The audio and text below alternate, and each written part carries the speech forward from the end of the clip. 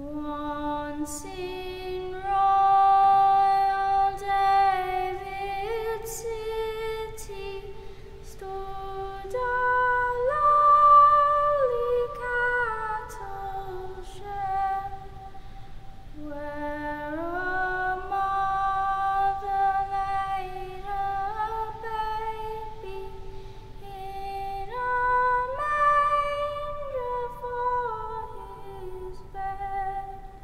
Mary was that mother mild, Jesus Christ, a little child.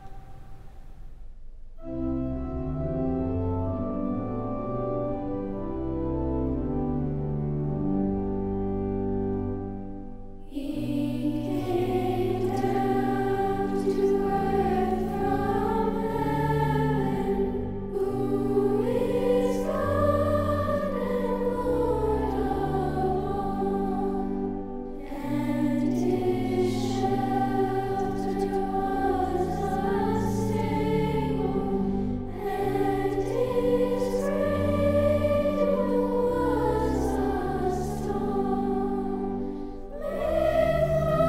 Poor and mean and lonely, lived on earth our Savior holy.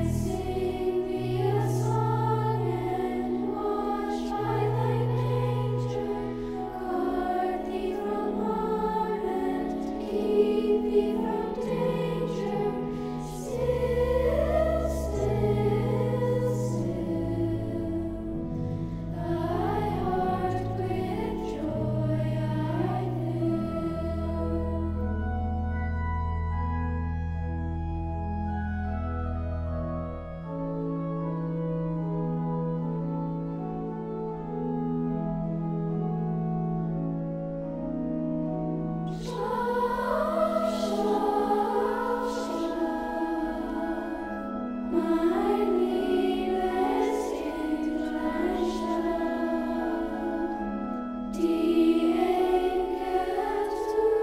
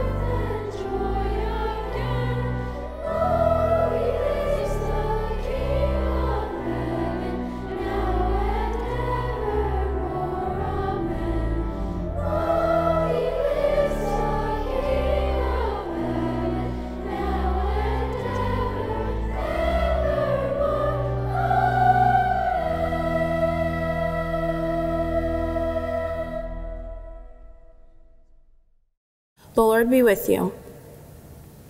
Let us pray. Almighty God, you made this holy night shine with the brightness of the true light. Grant that here on earth we may walk in the light of Jesus' presence, and in the last day wake to the brightness of his glory. Through your Son, Jesus Christ, our Lord, who lives and reigns with you and the Holy Spirit, one God, now and forever. Amen.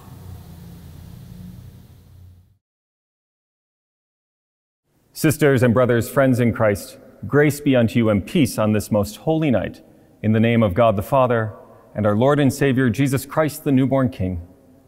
Amen. As it is for many of you, I know, this Children's Christmas Eve service is one of my favorite moments in the year at Grace, and frankly, in the year, period. It's such a joy to gather with hundreds of people in this room, to see the children, to listen to the music, the beautiful carols of our faith, to add our own voices to the song. But as much as there is to listen to, I also love this service because of all that there is to watch. Candles flickering in the darkness, children processing as the cross forms in front of our eyes, young children bringing wrapped gifts to present to the baby Jesus. And I love in this moment when I give my homily, looking out and seeing all of your faces festive with Christmas cheer. And now, instead, in this moment, I'm in this room almost all alone, watching a camera 2 months ahead of the time when you will watch me from the comfort of your own home once Christmas Eve has finally arrived. Now, I thought about not mentioning the time delay between me speaking these words and you hearing them. I thought about pretending to be in the moment, but in 2020, we know that too many things have happened, too many things happen too quickly, that it's impossible for me to pretend that I have any sense of what life or the world, our nation, our community, our church will look like on December 24th. Will a vaccine have been found? Or has the pandemic worsened? I do not know in this moment who has been elected to be the President of the United States. I do know that during the long nights of 2020, we have seen so many bad things, lost and missed out on so many things we love. And it would bring us great joy to be able to watch together tonight. But we do. And we are.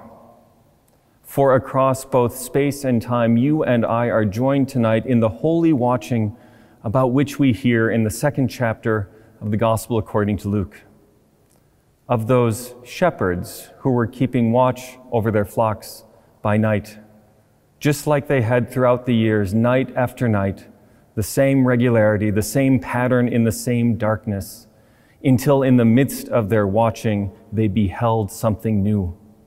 As the angel of the Lord stood before them and the glory of the Lord shone around them, and they heard the voice, "Do not be afraid, for unto you is born this night in the city of David a Savior, the Messiah, Christ the Lord." And while they were watching, that one angel was joined by the heavenly host, the multitude of angels. Glory to God in the highest heaven, and on earth, peace among those people whom God favors. And in that watching on that night to which we are joined this night, the one for whom the world had watched and waited finally appeared. God, enfleshed in this newly born baby Jesus, gifted to Mary and Joseph and the shepherds and the wise men and the angels and all people across all times and places as Messiah, Savior, Lord. I don't know what happens between the time I speak these words and you hear them. But I know that whatever we've seen, whatever our watching has brought before our eyes, it has been transformed and transfigured by the presence of Christ, who was born into this world 2,000 years ago and still dwells with us the fullness of God's love and mercy and grace revealed and gifted to us, that most precious gift that you receive again tonight, the very incarnate God we worship. So friends, wherever you are, whatever has happened, whatever anxieties are still out there, however dark it might seem, remember that because of this night, what the shepherds saw long ago, what you and I see tonight, that we see now always the light that shines in the darkness, a light that cannot be overcome, for it is Jesus Christ himself in our presence. God's salvation has appeared, friends, for you and for me, in front of our eyes. Come and see, and then, like the shepherds, go and tell. Merry Christmas. Be well, friends. You are loved. And now may the peace that passes our own human understanding keep your hearts and your minds in Christ Jesus this day and forever. Amen. God tells sinful Adam and Eve that they have lost the life of paradise and that their offspring will bruise the serpent's head. Adam and Eve heard the sound of the Lord God walking in the garden at the time of the evening breeze, and the man and his wife hid themselves from the presence of the Lord God among the trees of the garden. The Lord God called to the man and said to him, "Where are you?" He said, "I heard the sound of you in the garden, and I was afraid, because I was naked, and I hid myself." He said, "Who told you that you are naked? Have you eaten from the tree of which I commanded you not to eat?" The man said, "The woman whom you gave to be with me, she gave me fruit from the tree, and I ate." Then the Lord God said to the woman, "What is this that you have done?" The woman said, "The serpent tricked me, and I ate." The Lord God said to the serpent, "Because you have done this, cursed are you among all animals and among all wild creatures. Upon your belly you shall go, and dust you shall eat all the days of your life. I will put enmity between you and the woman, and between your offspring and hers. He will strike your head, and you will strike his heel." The word of the Lord. Thanks be to God.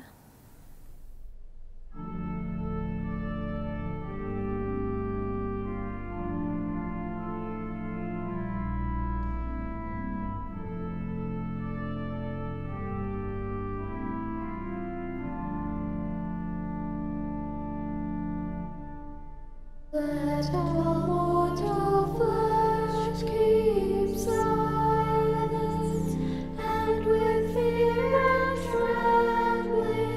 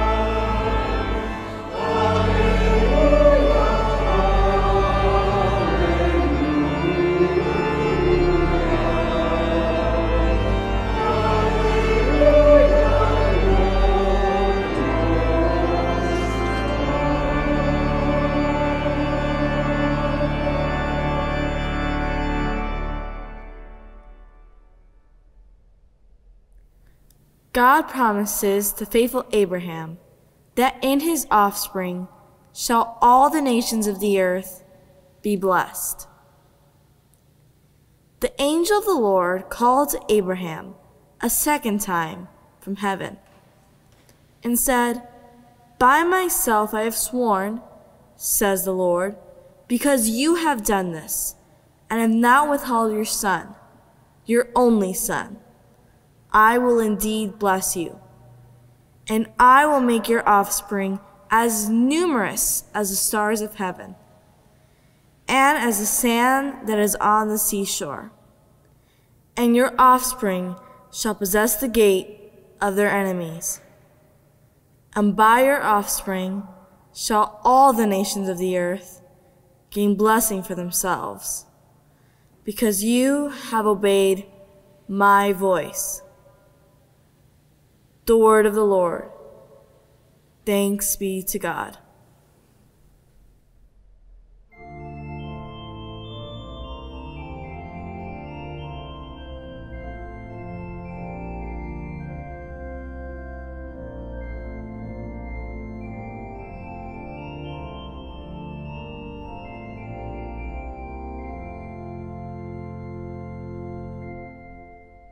Blessed be the God of Israel, who comes to set us free, and raises up new hope for us, a branch from David's tree. So have the prophets long declared that with a mighty arm God will turn back our enemies and all who wish us harm.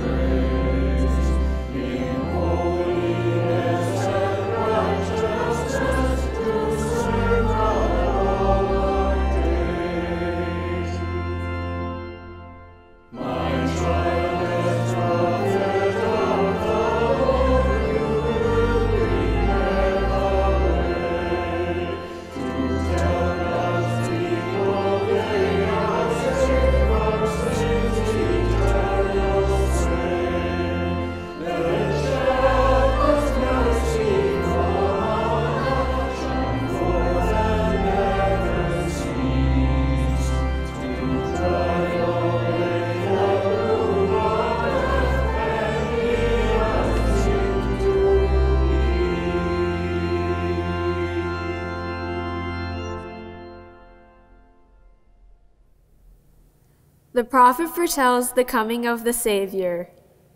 The people who walked in darkness have seen a great light. Those who lived in a land of deep darkness, on them light has shined. For a child has been born for us, a son given to us. Authority rests upon his shoulders, and he is named Wonderful Counselor, Mighty God, Everlasting Father, Prince of Peace. His authority shall grow continually, and there will be endless peace. For the throne of David and his kingdom, he will establish and uphold it, with justice and with righteousness, from this time onward and forevermore. The zeal of the Lord of hosts will do this. The word of the Lord. Thanks be to God.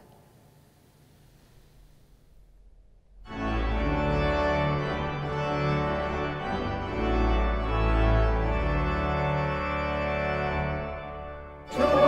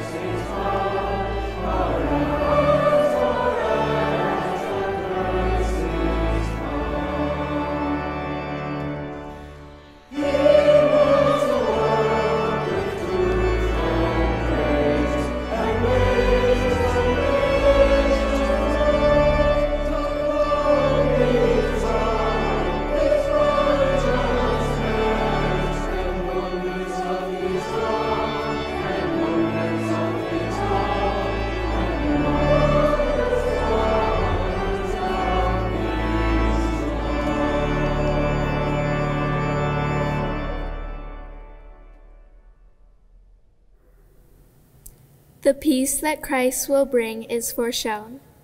But you, O Bethlehem of Ephrathah, who are one of the little clans of Judah, from you shall come forth for me one who is to rule in Israel, whose origin is from of old, from ancient days. Therefore he shall give them up until the time when she who is in labor has brought forth. Then the rest of his kindred shall return to the people of Israel. And he shall stand and feed his flock in the strength of the Lord, in the majesty of the name of the Lord his God. And they shall live secure. For now he shall be great to the ends of the earth, and he shall be the one of peace. The word of the Lord. Thanks be to God.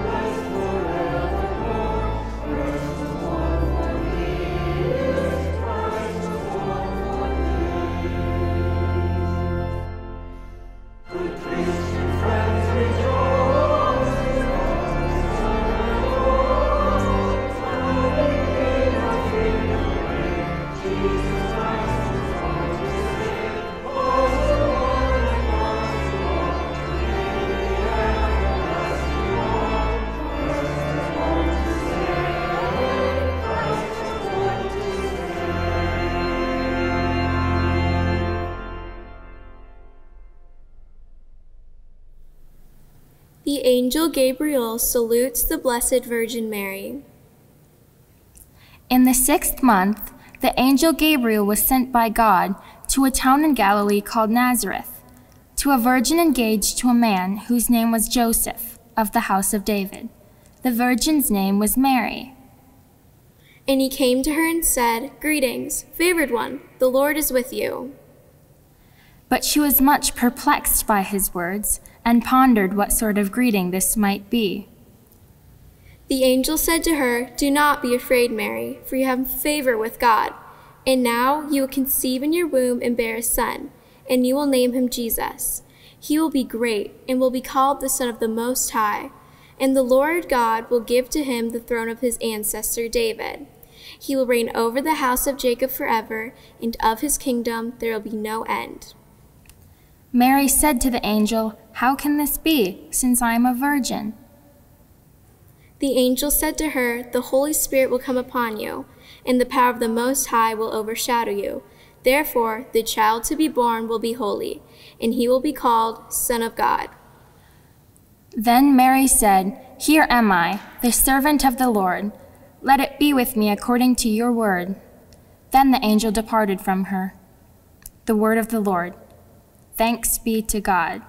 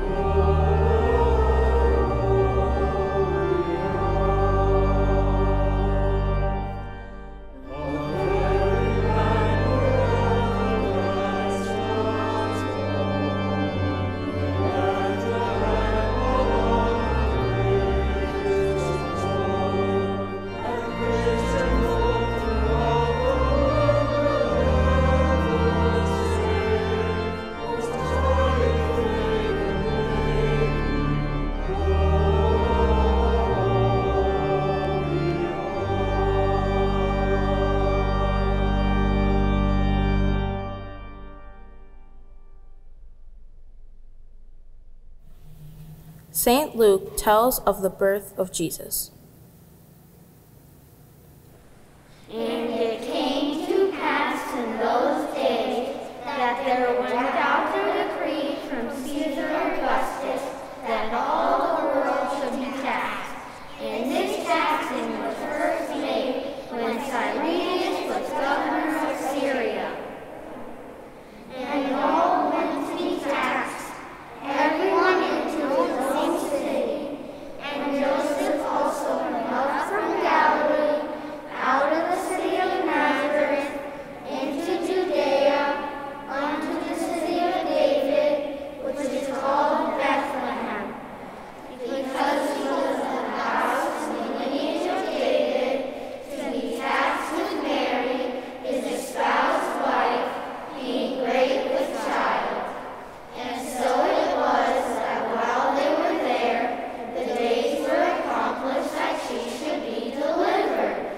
And she brought forth her firstborn son, and wrapped him in swaddling clothes, and laid him in a manger, because there was no room for them to be in. The word of the Lord. Thanks be to God.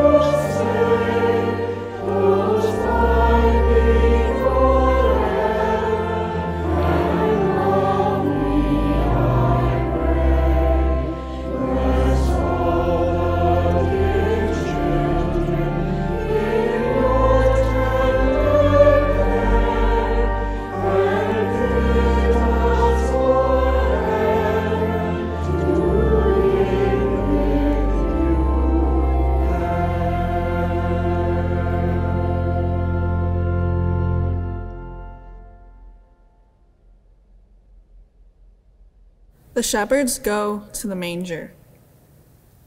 In that region there were shepherds living in the fields, keeping watch over their flock by night. Then an angel of the Lord stood before them, and the glory of the Lord shone around them, and they were terrified.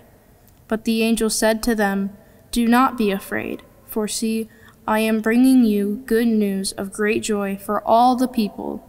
To you is born this day in the city of David a Savior, who is the Messiah, the Lord. This will be a sign for you. You will find a child wrapped in bands of cloth and lying in a manger." And suddenly there was with the angel a multitude of the heavenly host, praising God and saying, "Glory to God in the highest heaven, and on earth peace among those whom he favors." When the angels had left them and gone to heaven, the shepherds said to one another, "Let us go now to Bethlehem and see this thing that has taken place, which the Lord has made known to us." So they went with haste and found Mary and Joseph and the child lying in the manger. When they saw this, they made known what had been told them about this child, and all who heard it were amazed at what the shepherds told them. But Mary treasured all these words and pondered them in her heart. The shepherds returned, glorifying and praising God for all they had heard and seen, as it had been told them. The word of the Lord. Thanks be to God.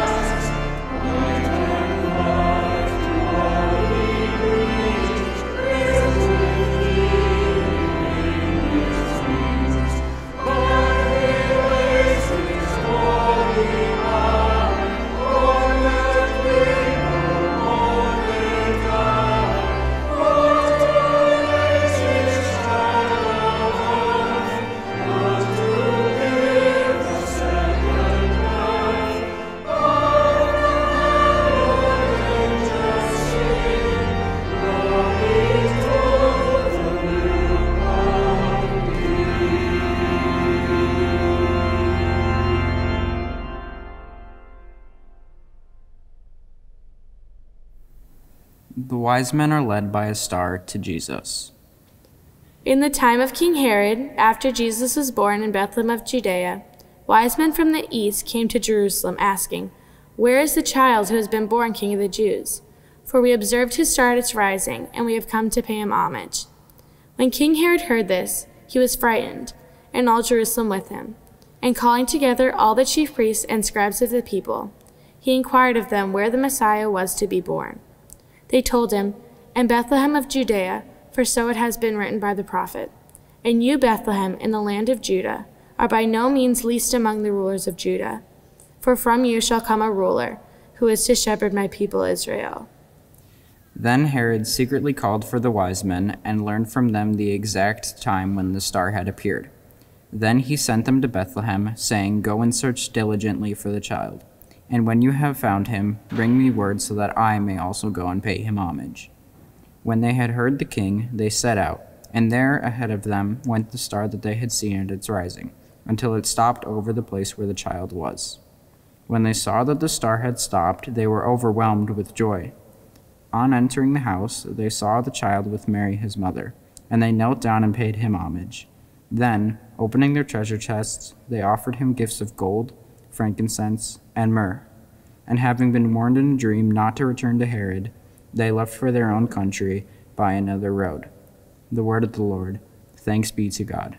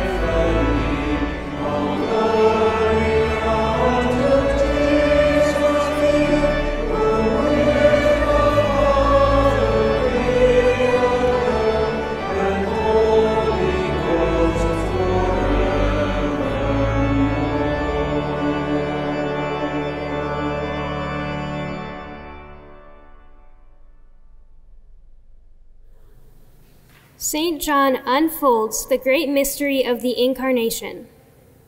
In the beginning was the Word, and the Word was with God, and the Word was God.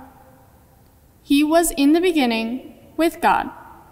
All things came into being through him, and without him not one thing came into being.